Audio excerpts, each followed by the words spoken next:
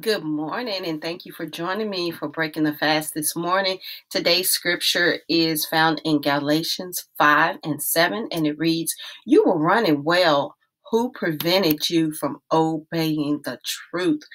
Who prevented you from obeying the truth?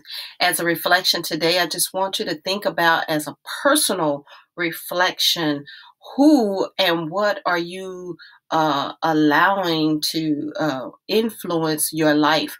Who are you around? What are the things that you are doing? What are the things that you're watching? What are some of the things that you're reading that influences your life? And does it influence your life to run this race for Christ? Or does it influence your life in a way that pulls you to ungodliness?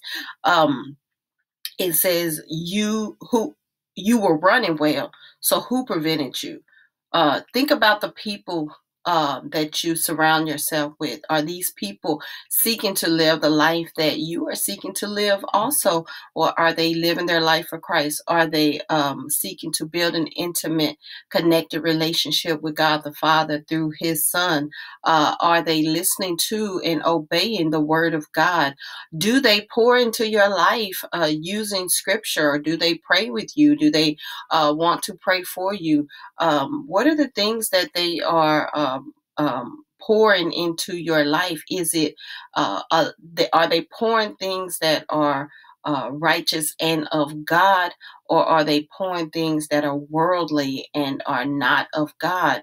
And then think about again those things you read, the things, the movies you watch, the places you go, and excuse me, are those things that you are seeking after? Are they spurring you toward godliness, or are they pulling you away from the truth of God's word? So, just as a reflection today, I want it to be a personal reflection, because if we don't look back on or look at our own lives to see where we stand and where we are, we can't make the changes that need to be made. And so, I encourage you to just pray and ask God, what does He want to say to you?